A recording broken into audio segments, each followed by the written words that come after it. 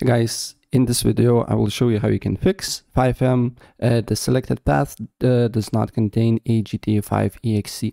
Quite easy and straightforward, so let me show you how. So first off, what you need to do here, you just need to open a client where you have a GTA5. For me it's Steam, but it can be Epic Games or Rockstar Games, Trill, doesn't matter.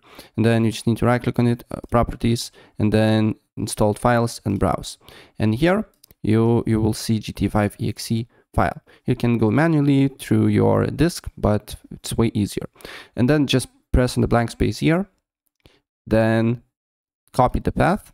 And then what you need to do here next is to look for a FiveM shortcut, or on search FiveM, right click on it, go to open file location, then go to FiveM application data.